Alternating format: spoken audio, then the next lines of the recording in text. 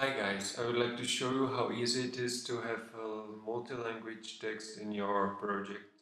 So download the language localization from the asset store and just install the package.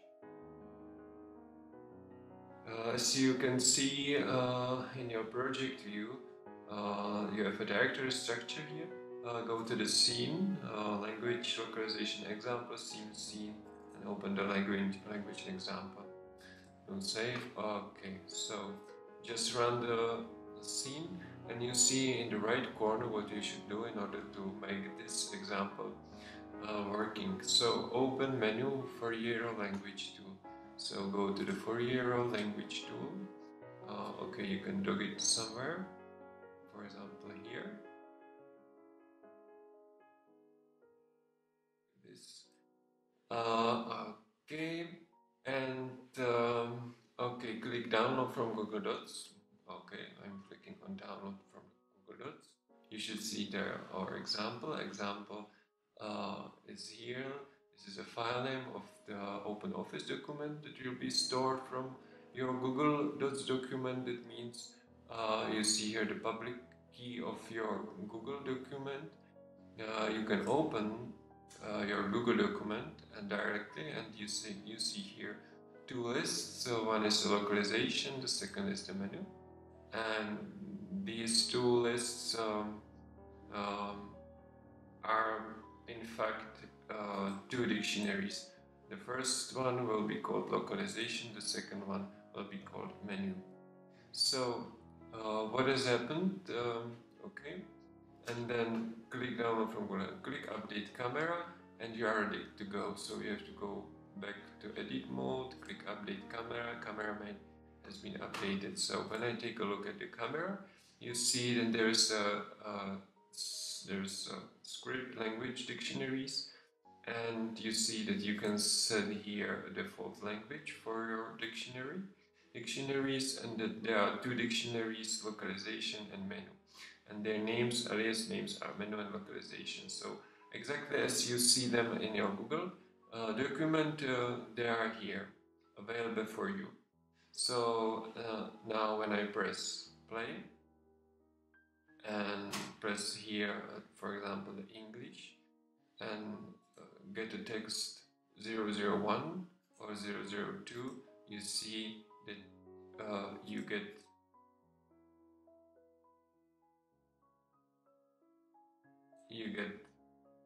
the text. And you click German and get the text in German, you get the text in German. And that's pretty all. One thing, when you clicked on download from GoogleDocs, your file has been downloaded and stored in the OpenOffice document here. This is the settings for language tool. Please do not delete this.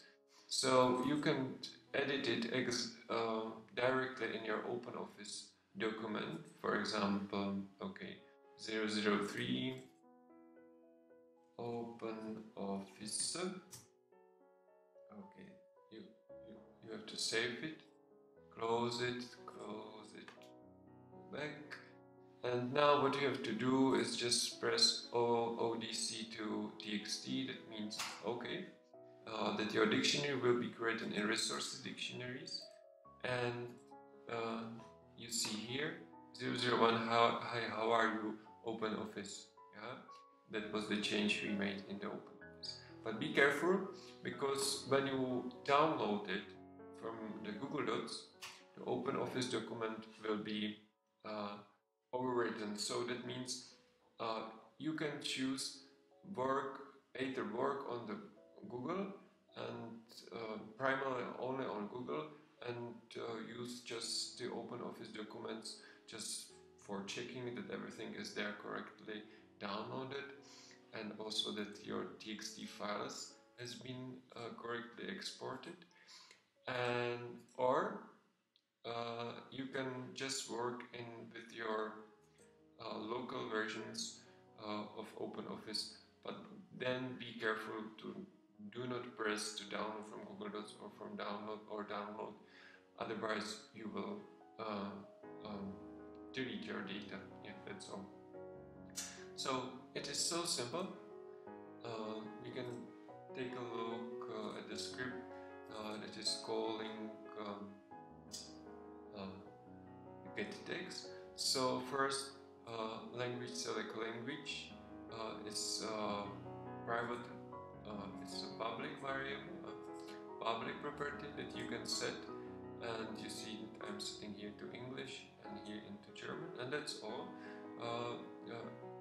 You don't have to take care about initialization of your dictionaries or memory management. Everything is done pretty behind the scene.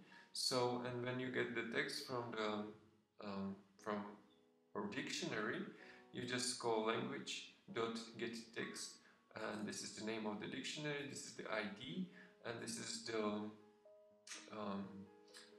default value. So you can put here hi, for example, if this ID won't be fine in the dictionary localization.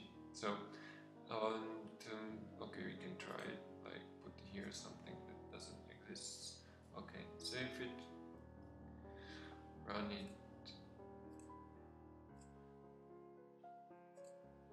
Okay, you see hi,